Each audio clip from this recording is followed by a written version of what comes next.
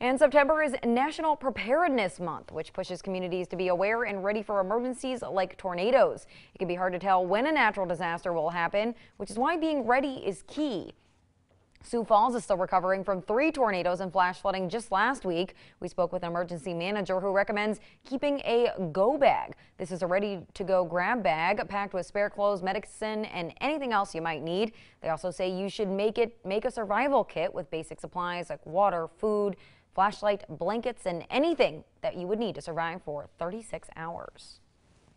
We never know when something bad can happen. We're not saying that it's going to happen. We're just trying to better prepare them in the event that something tragic occurs. Well, children can also prepare by going to ready.gov/kids, which teaches them how to act during a disaster both at and away from home. Well, a new state-of-the-art facility outside the nation's